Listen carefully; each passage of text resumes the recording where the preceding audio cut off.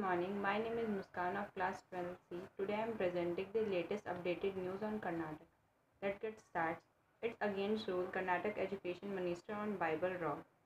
The Clarence High School in Bangalore has mandatory all the students to carry a Bible in their bags every day and made parents sign and undertake for the same.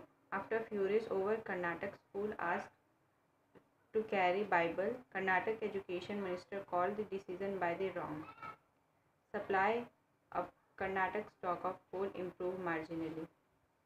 Stock of coal at the state-owned power utility has marginally improved, but reserve of the fossil fuel at thermal power stations still over low level.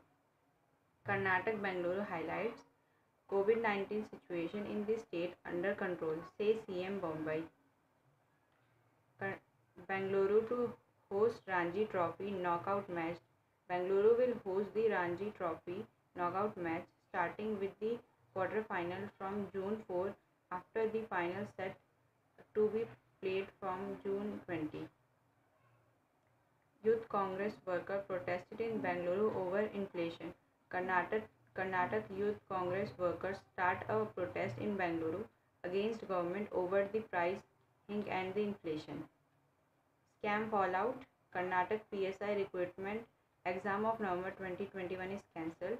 In the backdrop of alleged malpractice in PSI examination, the Karnataka government announced that the examination held in November 2021 stand cancelled and another exam will be conducted.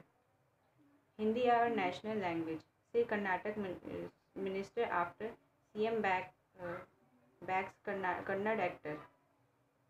Thank you and have a nice day.